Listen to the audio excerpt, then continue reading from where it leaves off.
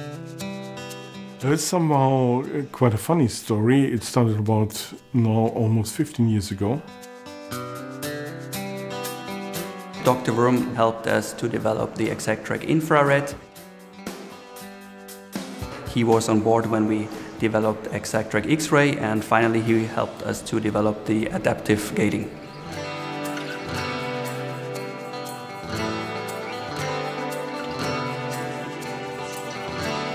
The classical Novalis was one of the best machines, especially when you want to treat with sort of intracranial tumors, brain tumors for instance. But with the further development in computer technology, and especially also on the programming side of Brainlab, there came more the solution to apply this kind of treatments to lung tumors, liver tumors and other sites in the body.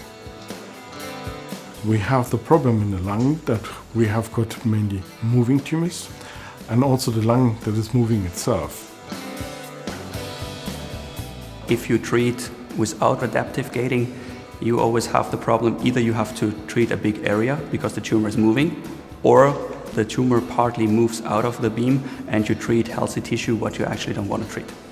Therefore, we can reduce the surrounding normal lung tissue quite enormously and give within a very short time a very high dose. And higher doses typically mean better tumor control rates.